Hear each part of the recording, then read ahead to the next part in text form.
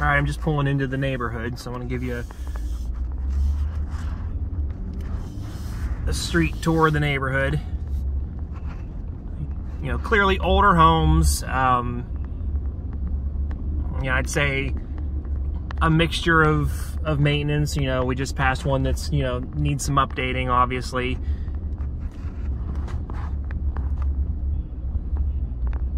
But you've got, you know, obviously a lot of them are very well kept, just like that one there we just passed.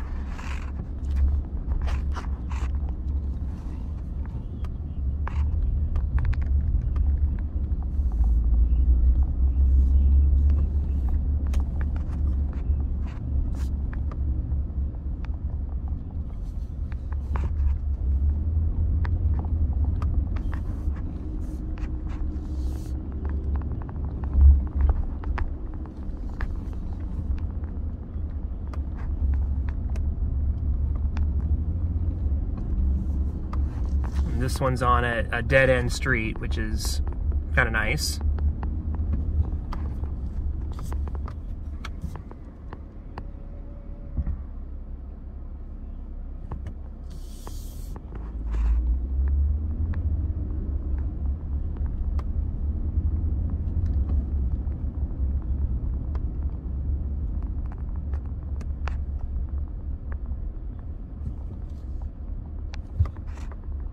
All right, so here's the front of the house. Again, you know, going that direction, the road does dead end down there in a cul-de-sac.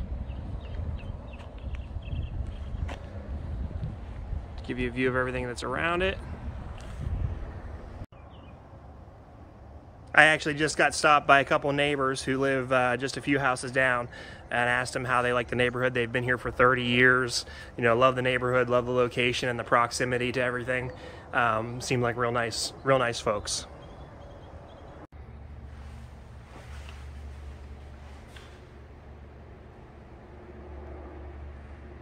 So it's like a polished travertine floor in this area. You've got an old antique fireplace. I don't know if that's operable or not. It most likely is just for looks. So I would consider this like a formal living room or formal dining room off the foyer here.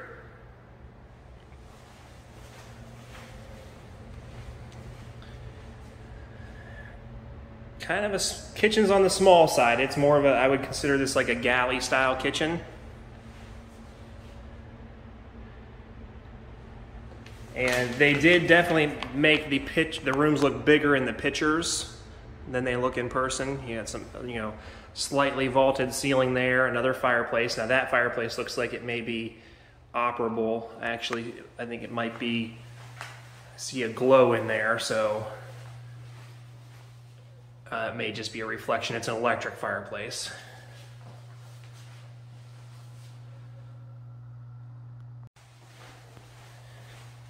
So on this side of the house, you've got 2 rooms and a bathroom. Bedroom here.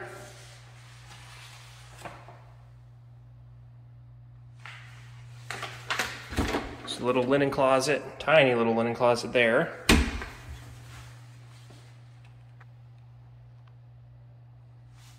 Full bath here, pretty dated.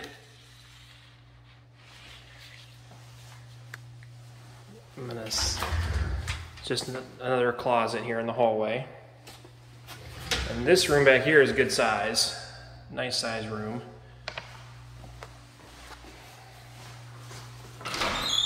Walk-in closet. And a door out to the pool area. And heading to the other side of the house through the kitchen here, I would consider this kind of the dining room, formal, like more of a formal dining. Another door going out to the pool area. You know, if you wanted to open this house up, like this wall here that's dividing that front room from the kitchen, you know, if you open that up, you'd walk in and have a nice big open shot, more of a, you know, an open plan that way. That's the only way you really could open things up a little bit.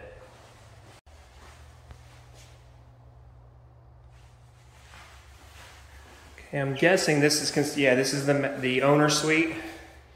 It's actually a little smaller than that back bedroom, but it has the ensuite bath.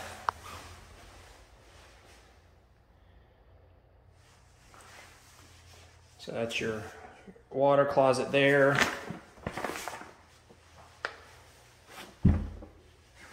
And then there's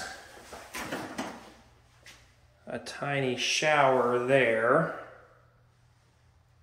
kind of hidden behind the vanity wall. And you just got double closets along the wall there. This is really, I mean, I would consider this more the walk-in closet for the master, but they're counting this as a bedroom. So this is where they're getting that fourth bedroom, because it has a door from to the outside as well. But the only way other to get into it is to go through the master bath. So, and since those are your only other closets, they were probably using this as like a master closet area, but this is obviously counted in the bedroom count. 2-car garage. There is attic access there. Your laundry hookups are out here. And you do have a little side door going out to the side of the house. But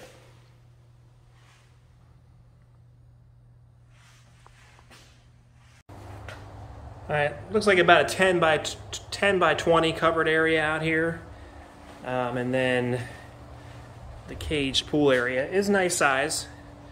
And you've got, you know, they got a little pond and bridge out there behind with a little stone feature in the back.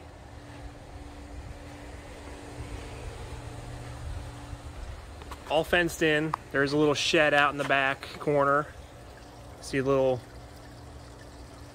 I guess I call that a koi pond. There's like goldfish in there.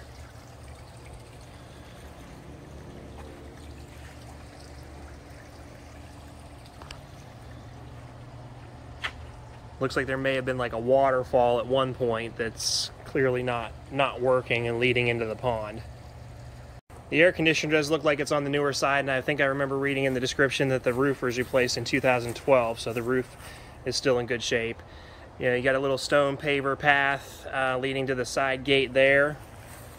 You know, again, there's that shed in the back. You know, a little stone pathway around the back and around the fish pond.